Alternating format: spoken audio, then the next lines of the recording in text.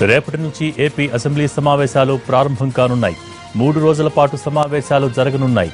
ఈ సమావేశాల్లోనే అమరావతి భవిష్యత్తు తేలిపోనుంది. పలు కీలక బిల్లులు ప్రవేశపెట్టనుంది ప్రభుత్వం. సభలో అనుసరించాల్సిన వ్యూహంపై అధికార ప్రతిపక్షాలు చర్చలు జరుపుతున్నాయి. కాసేపట్లో టీడీఎల్పీ సమావేశం కానుంది. మరోవైపు సభలు జరుగుతున్నందున ఎలాంటి ధర్నాలు, సమావేశాలకు అనుమతి లేదంటూ అమరావతి రైతులకు పోలీసులు ఇప్పటికే నోటీసులు జారీ చేశారు. అయితే రేపు అసెంబ్లీ ముట్టడికి పిలుపునిచ్చింది అమరావతి జేఏసీ.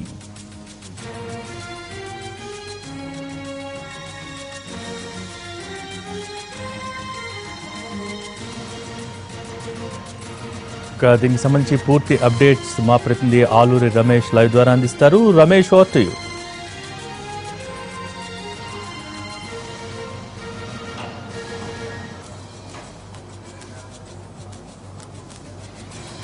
దీనికి సంబంధించి మరిన్ని డీటెయిల్స్ మా ప్రతినిధి ఆలూరి రమేష్ లైవ్ ద్వారా అందిస్తారు. రమేష్, రేపటి రోజున ప్రభుత్వం ఎటువంటి జాగ్రత్తలు తీసుకుంటోంది? ఇప్పటికే జేఏసీ అసెంబ్లీ ముట్టడికి పిలుపునిచ్చింది. దానికి సంబంధించిన పూర్తి డీటెయిల్స్ చెప్పండి.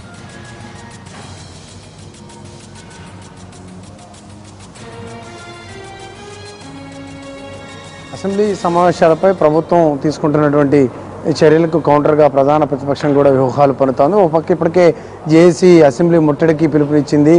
వివిధ జిల్లాల నుంచి కూడా పార్టీ నేతలు, జేఏసీ నాయకులు అసెంబ్లీని ముట్టడించాలని ఒక పిలుపునిచ్చారు. దానికి అనుగుణంగా వాళ్ళు కార్యాచరణ కూడా రూపొందించారు. దీనిలో భాగంగా ఆ ప్రభుత్వం, పోలీసు యంత్రాంగం ఇప్పటికే నోటీసులు సర్వ్ చేస్తూ ఉన్నారు. నాయకులను, ఆ పార్టీ ముఖ్యమైనటువంటి వ్యక్తులందరినీ, జేఏసీలోని ముఖ్యమైనటువంటి నేతలందరినీ కూడా హౌస్ అరెస్టులు చేసేందుకు రంగం సిద్ధం చేశారు. ఇప్పటికే 149 సిఆర్పిసి సెక్షన్ కింద కొంతమంది నేతలు ఇళ్లకు వెళ్లారు. వాళ్ళకి నోటీసులు కూడా అందించినటువంటి పరిస్థితిని మనం చూస్తూ ఉంటాం. అయితే ప్రభుత్వం పై పోరాటం చేయడంలో 2 భాగాలుగా ప్రధాన ప్రతిపక్షం ప్లాన్ చేస్తూ ఉంది. ఒకటి సభ లోపల చేసేటటువంటి ఫైట్ అయితే, మరొకటి సభ వెలుపల అసెంబ్లీ ముట్టడి ద్వారా తమ నిరసన కార్యక్రమాలను చేపట్టడం ఇంకో అంశంగా ప్రధాన ప్రతిపక్షం, అదేవిధంగా జేఏసీ ప్రణాళికలు సిద్ధం చేస్తూ ఉన్నాయి.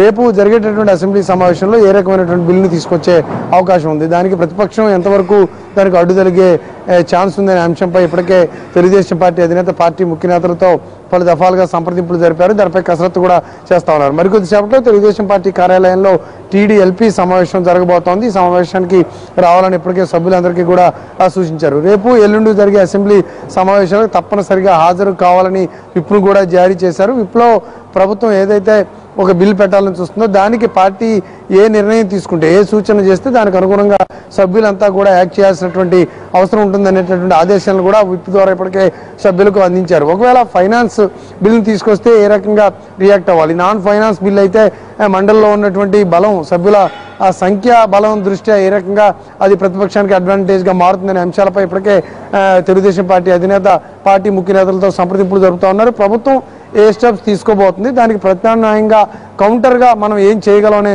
అంశానికి సంబంధించి అన్ని మార్గాలను కూడా ప్రధాన ప్రతిపక్షం ఇప్పటికే తమ చర్చల్లో కసరత్తు ద్వారా వాటికి ఒక రూపుదిద్దేటటువంటి ప్రయత్నం చేస్తూ ఉంది. ఇంకొద్దిసేపట్లో టీడీఎల్పీ సమావేశం జరగబోతోంది. మధ్యాహ్నం ముఖ్య నేతలతో అసెంబ్లీ స్ట్రాటజీ కమిటీతో కూడా చంద్రబాబు నాయుడు భేటీ కాబోతా ఉన్నారు. అయితే రమేష్, రేపటి రోజున ప్రభుత్వం ఎటువంటి వ్యూహాన్ని అనుసరించబోతోంది? ఒకవైపు మండలిలో టీడీపీ ఆధిపత్యం మనం చూస్తూనే ఉన్నాం. ఇటువంటి సందర్భంలో ప్రభుత్వం ఎటువంటి వ్యూహంతో ముందుకెళ్లబోతోంది?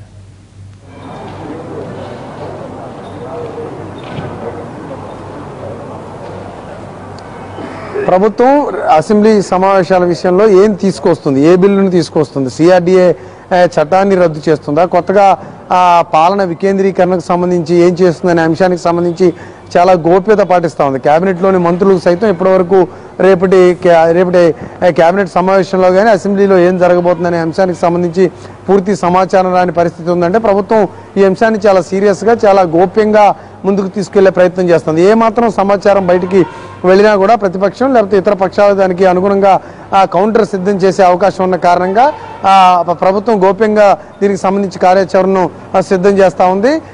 ఫైనాన్స్ బిల్ పెడతారా, నాన్ ఫైనాన్స్ బిల్ పెడతారా అనే దానికి సంబంధించినటువంటి అంశంపై కూడా ఇంకా స్పష్టత రాలేదు. Thank you Ramesh.